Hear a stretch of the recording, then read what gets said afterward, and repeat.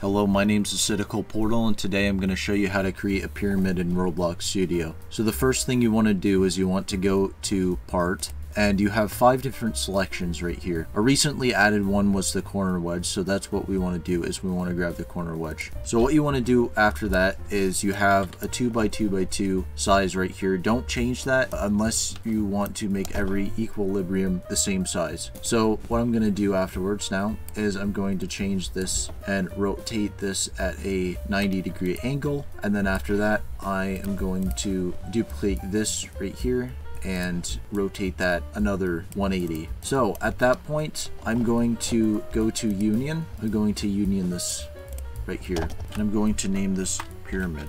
After that you can resize, change the size, and it wouldn't matter because it's all fused together and it's all now one part. And congratulations, you have now officially made a pyramid in Roblox Studio. I hope this video was helpful, and if you want to see my other content and other tutorials, make sure to subscribe to my official YouTube channel. Have a good rest of your day, and thank you for watching.